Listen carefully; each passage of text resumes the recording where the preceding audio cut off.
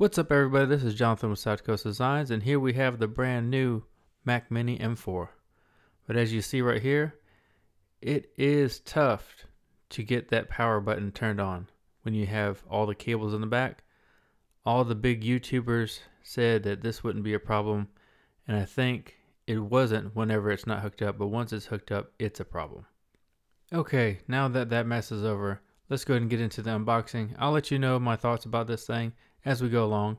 But here we have the brand new redesigned Mac Mini M4. This thing is the base model, as you see right here. And I'm so glad that we finally got an upgrade on the RAM. Now it's 16 gigs, but we're still stuck with 256 on the storage. But I have a solution for that at the end, so make sure to stay to the end. I'll let you know what to do. And as in Apple fashion, everything is nicely boxed. I love these pull tabs, and we don't have to deal with all that saran wrap that is usually on the packaging. And here we go, the brand new Mac Mini M4.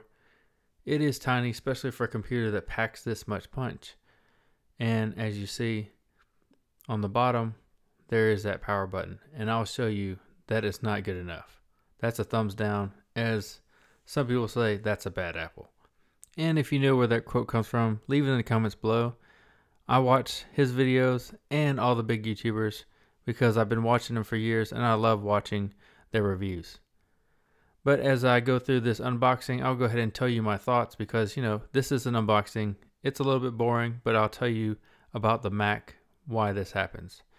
You can just see that this thing does come with nice braided cables, nice quality materials. But let's get into the Mac Mini M4. It has several problems that the big YouTubers have told you there is no problems, but I'm here to let you know there is a problem. And as you see in the intro, the thing that the big YouTubers told you that there wasn't a problem with the power button being pressed, and you wouldn't have to turn it on and off all the time because most of the time you leave it sleeping. But once you have it fully cabled up, it is tough with the cable weight pulling down on the back and you trying to find that button. It's a hassle.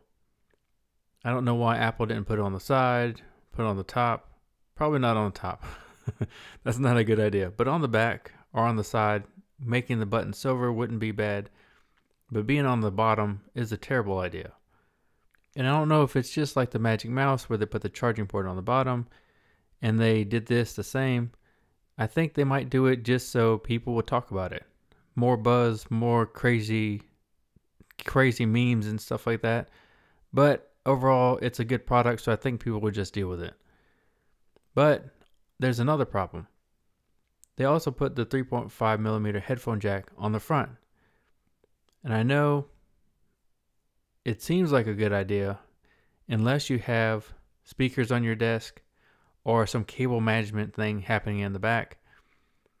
It is not good. You have to end up with a right angle cable coming out the front, and it makes the whole setup look less tidy. And there's only 3 lightning bolt 4 on the back instead of 4 ports. So now you're stuck with having one of those USB-C ports in the front also have a right angle cable, and it's not a good look. Here's a closer look. You have 7mm gap underneath there, and you really need 14 to 15 depending on your finger size, but definitely not 7. As you see here, once this is all cabled up and you see those 2 right angle cables coming from the front, that's ugly. It's pretty tough to get your finger under here. You have to lift it up sideways. I don't know what the solution is. Maybe you can get risers to have it stand up and then you can hit the button on the bottom. Okay, here's the solution for your 256 to make this a great deal. This T7 Samsung 1TB SSD was only $98. You get it from Amazon. They go on and off on deals, but it is great.